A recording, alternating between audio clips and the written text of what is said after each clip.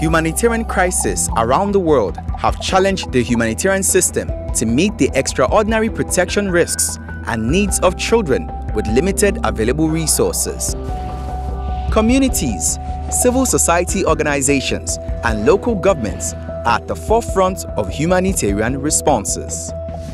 As child protection actors, how can we be better partners with communities?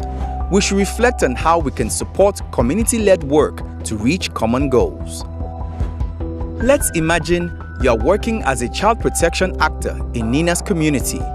You know that for community-level approaches to be effective, you must first understand the existing structures, beliefs, systems, and behaviors that promote child well-being or hinder it.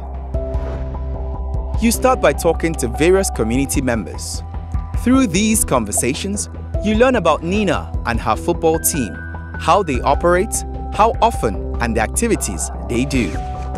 You find Nina and her friends. Using your child-friendly communication skills, you listen as they talk about their football club, the successes and challenges they have experienced.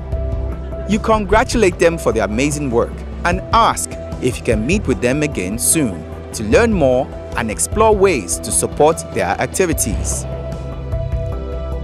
Nina is very happy and says she has a lot of great ideas. She invites you to come back anytime.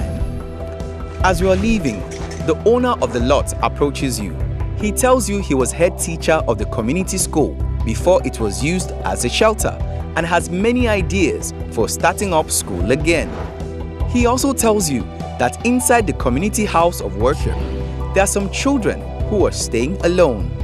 A group of men and women who call themselves Friends of Children are looking after them. By listening to the community, you have now identified Nina, the former head teacher, and other community members who are already helping to keep children safe. You are excited to continue working alongside them to support the work they have begun.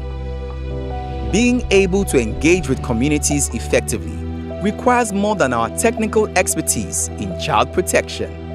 It relies on attitudes and behaviors that build trust and collaborative relationships.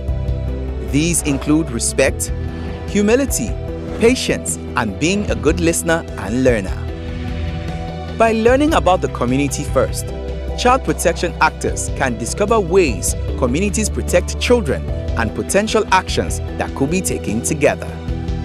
This puts the emphasis on building upon the existing work of community members rather than creating new groups or structures.